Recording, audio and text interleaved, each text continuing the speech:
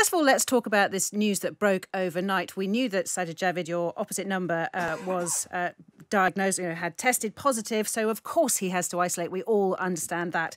But, of course, then anybody who's been pinged, who's been in close contact with him, also has to self-isolate, unless you're on this daily contact testing study, which apparently the Prime Minister and the Chancellor are, and therefore don't have to isolate. Well, first of all, best wishes to Sajid Javid. I hope he gets well soon. I wouldn't wish COVID on anyone, so we wish him a full recovery.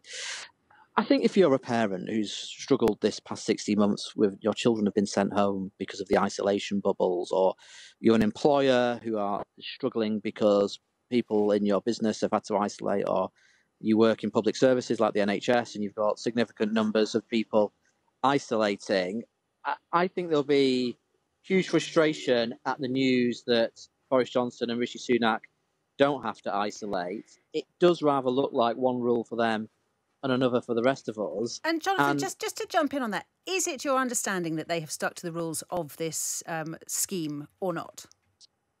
Well, the issue is, how have they got onto this VIP test and trace scheme? As I understood it, people were supposedly chosen at random. Well, it's pretty lucky, isn't it, that Michael Gove, Boris Johnson and Rishi Sunak have all been chosen by random by this particular scheme.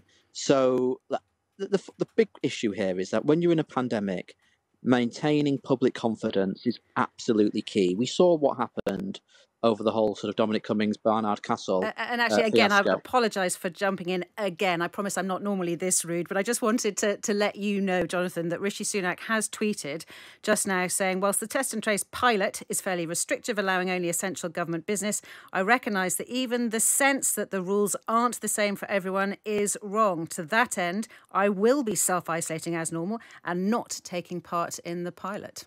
Well, that's not like Rishi Sunak to position himself in such a way to undermine Boris Johnson, is it? And that's your interpretation, that he's done this to stick two fingers up to Boris Johnson. Do you think this is a sign of trouble at mill? Well, I mean, I'm being slightly mischievous there, obviously. But, if he's done that, then there's now a big question as to whether Boris Johnson is also going to do that. And as I pointed out this morning on one of the other interviews that I've done, and the PM has... I've done it again, haven't I, Jonathan? I'm interrupting you every 2 minutes, but I think you'll want to know and you'll forgive me. Just in, the Prime Minister has been contacted by Test and Trace, blah, blah, blah. He was at Chequers. The Chancellor has also been contacted. The Prime Minister will not be taking part in the testing pilot. He'll continue to conduct meetings with ministers remotely. I think they have seen the way the wind was blowing. Well, it sounds like that Boris Johnson and Rishi Sunak have been listening to my complaints and objections this morning. Now, I hope, having listened to me on this, they'll now listen to me on the other matters that I've been calling for, such as maintaining mask wearing tomorrow and supporting people to have decent sick pay if they need to isolate themselves. Just on the mask wearing, I don't know if you were hearing earlier, we've been talking to Chris Hobson today, and he's been saying that NHS staff are being abused already, even before the rules were officially changed, about when they tell somebody to put a mask on, because on NHS premises you do have to. Presumably you would condemn that. Absolutely. And is there more the government could do to stop that happening, do you think? And there was even a report in Pulse magazine, which is a magazine for GPs, at the end of last week, reporting that some GPs have been threatened with legal action by patients who refuse to wear a mask. I think this is the problem when you get rid of the mandatory mask rule. And look, we're reopening tomorrow, but we have to do it in a balanced way. It cannot be free for all day. I would say maintain mandatory mask wearing, but do other things like allow people to carry on working from home and support buildings to ventilate themselves, pay people decent sick pay, and really drive up your vaccination rates amongst younger people and look at vaccinating adolescents. That is how I would approach the next. So just to be clear, are you in favour of all secondary school children being vaccinated? Well, as we anticipate, according to the newspapers today, that the JCVI is going to recommend only clinically vulnerable children. If that is the case, I mean, look, in the end, you've always got to follow your clinical advice. But I would go back to them and say, well, why are the United States vaccinating secondary school-age children? Why is France, some other countries doing it? Are we absolutely sure? And if that is the clinical advice, will you publish it all? Publish all the advice? Because there are other others in the medical science community, others, paediatricians and so on, suggesting that we should go ahead and vaccinate adolescents. We're going to vaccinate secondary school children for flu this year. We do primary school children every year. We are now going to do secondary school children this year because we're very worried about flu later in the year. If you're not going to recommend it for adolescents, can you explain to us in detail why not? Because you want to see numbers go up. I mentioned earlier in the programme that uptake in the younger category, the 18 to 29 category, has dipped worryingly. It has. And it is a huge worry.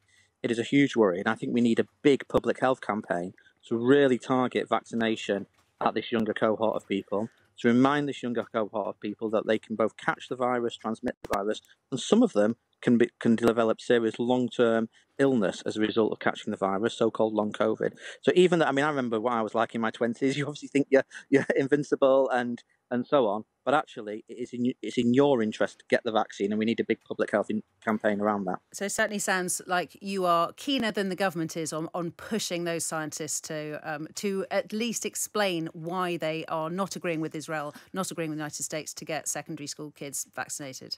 Yes, because we know how transmissible this particular Delta variant is. Of course, the Delta variant reached our shores because we didn't protect our borders, but we know how transmissible it is, and we need to be doing everything we can to block off transmission, everything we reasonably can to block off transmission.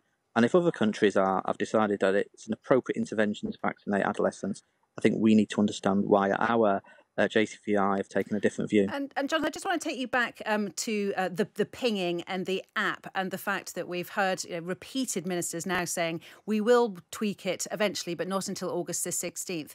Surely there's an argument now, as Tony Blair, your former leader, is saying, that double vaccinated people should not have to isolate if they're pinged, and double vaccinated people should be able to go on holiday without isolating.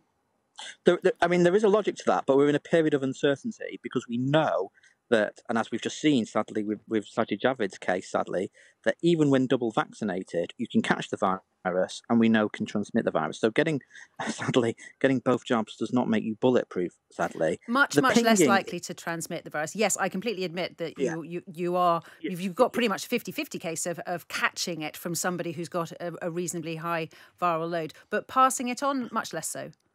Less so, but there is some evidence from I think from Israel a couple of weeks ago, that you could pass it on. Now the problem is with the pinging, while it might tremendous inconvenience for lots of people, and is going to impact the functioning of the economy this summer, is actually a symptom of the infection rates growing at the pace that they're growing at. So you need to take measures to try and cut transmission, to push infection rates down, or to slow the spread of those infections.